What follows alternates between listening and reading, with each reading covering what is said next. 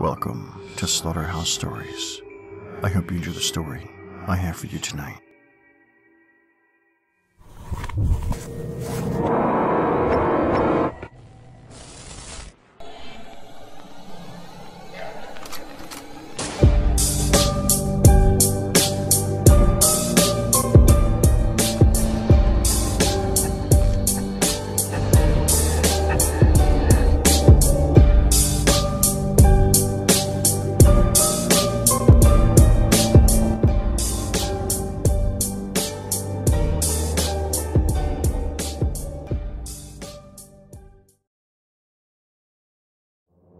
Audio cassettes.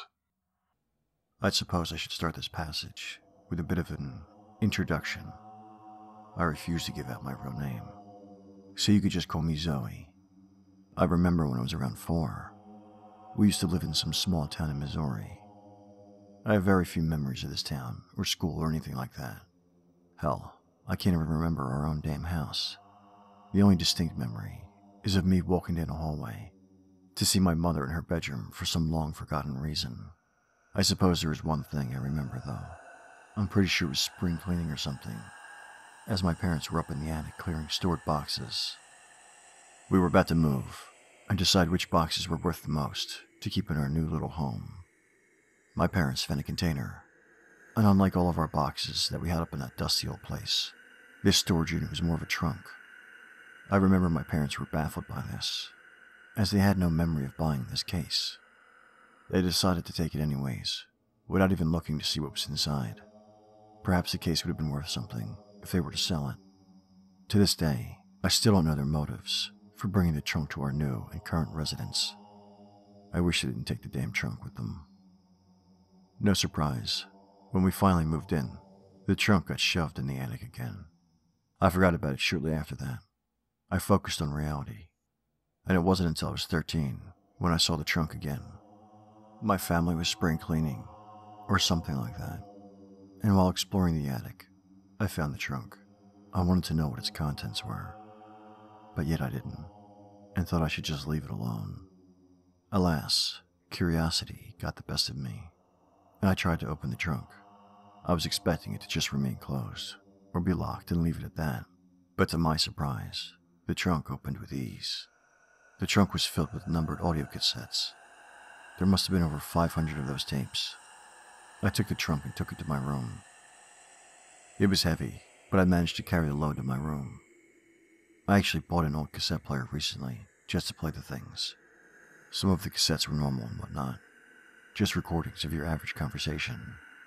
Some were even humorous, like the 40-second tape referenced the Hitchhiker Galaxy. Unfortunately, most were rather disturbing. They all had different voices, scenarios, and scenery.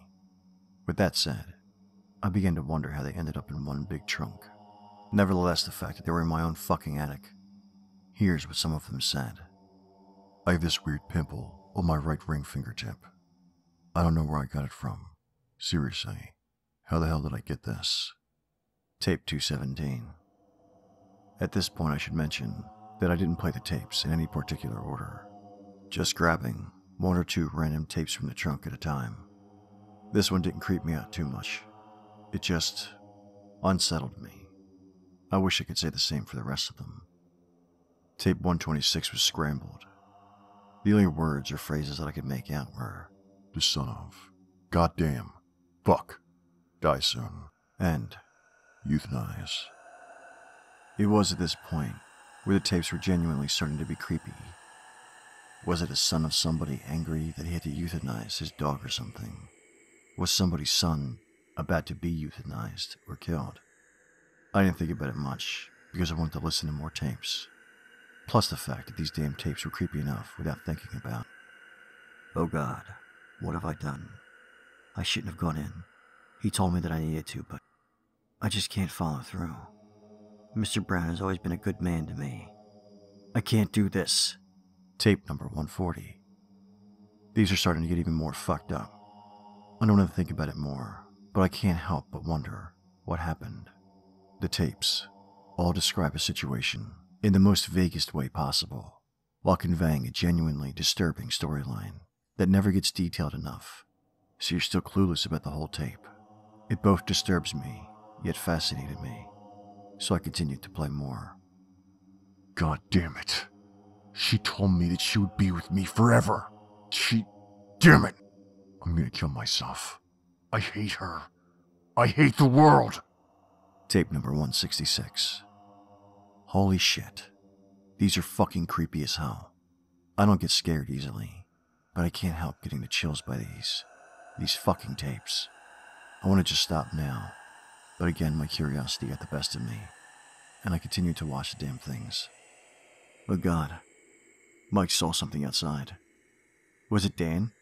Oh God, I hope it wasn't Dan. Please, please no. Not Dan. No. Tape number 108. This was too much for me. I promised myself that I was done with this. I would take the trunk back into the attic. I never touched the fucker again. There was one tape on the floor that caught my eye, though. I don't think it was in the trunk. I closed the damn thing after picking up that last tape. No tapes were on the floor then, but there it was, smack dab in the middle of the floor. What also struck me as strange was that unlike the other tapes, this one wasn't numbered. Well, I suppose it was numbered, but it was numbered 0. Tape number 0? Even though I promised myself to watch no more tapes, this one intrigued me most of all. I decided to reluctantly watch it. It started off with static, as if a person was recording TV static. In fact, that's what I think was happening. That immediately struck me as strange. After that carried on for about 5 minutes, the static, or rather the TV that presumably was making the sound, abruptly cut off. It was at that point where I could hear scratching on a door of some sort. Perhaps a stray animal wanting to get in or something. That theory was quickly cut short, as heavy panting of fear made it obvious that this wasn't some raccoon begging for scraps of food. Like the static, this continued for an unreasonably long time, until about 3 minutes later, when the person managed to muster, It's coming. I never should have found those damn tapes. That's it for tonight's story. But before we end things, your favorite scary story narrator, me, I hope, would like you to check out the Slaughterhouse Stories podcast, available at all your favorite podcast sites, so download and subscribe. And as always, thank you for listening. If you enjoyed tonight's story, please like, share, and subscribe. And until next time, Stay spooky.